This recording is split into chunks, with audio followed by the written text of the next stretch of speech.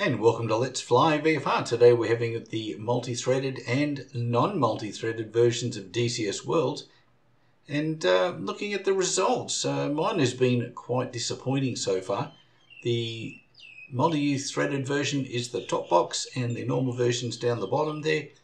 It's a big fight between 25 FPS stuttering mess at the top, and I'm at about 40 FPS and just a little under down on the original release. So that's still my go-to at the moment. How are you guys finding it? Are you finding it better?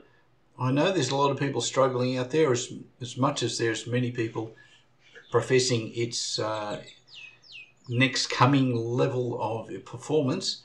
So interested to know what you guys are doing. This is where I've got at the moment. I know it'll get better. I know they're out there working on all these things, and that's why it's a beta. Anyway, let's get back to doing some flying. I'll catch you back here at Let's Fly VFR. Let me know how yours is performing. See you then. Bye-bye.